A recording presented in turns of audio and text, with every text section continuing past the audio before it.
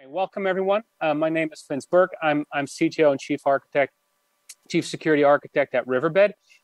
Most of you know Riverbed, if you've heard the Riverbed name before, from the days when Riverbed was a networking company, acceleration, WAN optimization, what have you.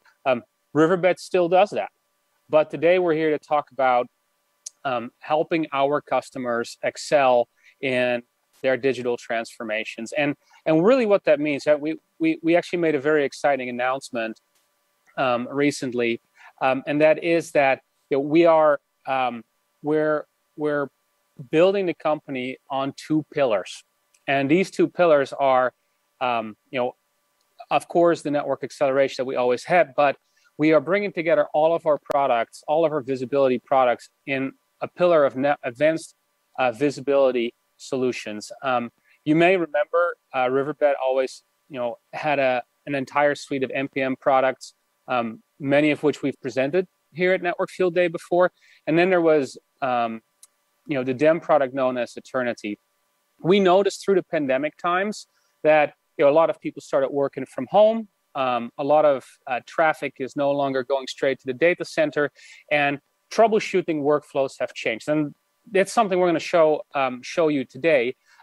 But bringing that together, we realized that advanced visibility and end-to-end visibility and actionable insights were at the core of what we do. So the exciting announcement is that we've created one group focusing on complete end-to-end advanced visibility, and that's what we're gonna focus on today. Now, there's a couple of key kind of ingredients that come with that.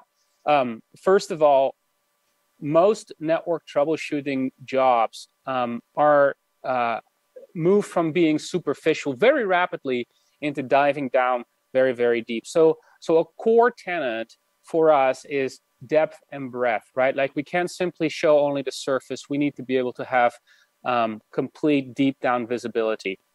A second core tenet of the work we do here is application visibility. It is our recognition that the experience that the user has with the end application is at the core of what Riverbed does and what Riverbed troubleshooting does.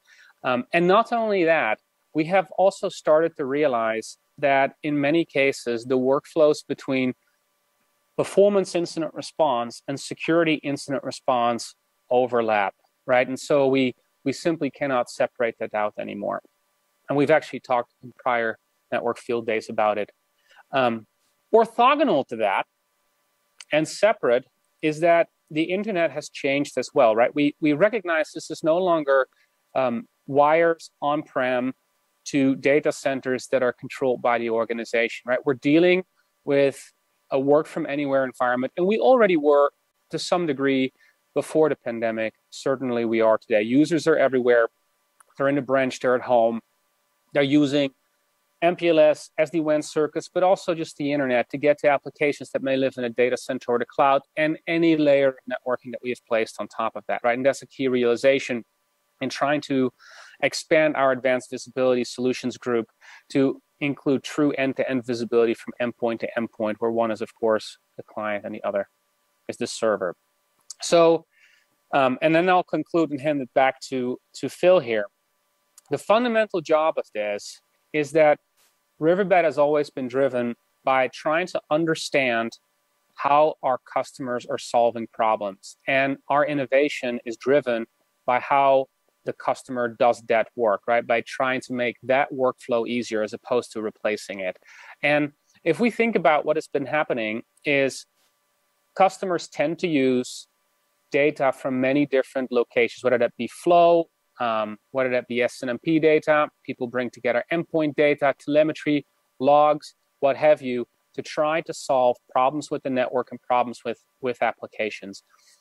For us, bringing all this data together in straightforward to consume package, but more importantly, very powerful pivoting, is key to everything we do. And we have also started to realize that when we think about NPM, DEM, APM, all these are workflows that are really interrelated in many ways because they tend to use the same data underneath, right? So for Riverbed, this has become a drive to bring all these different data sources together so that many of these workflows can be supported.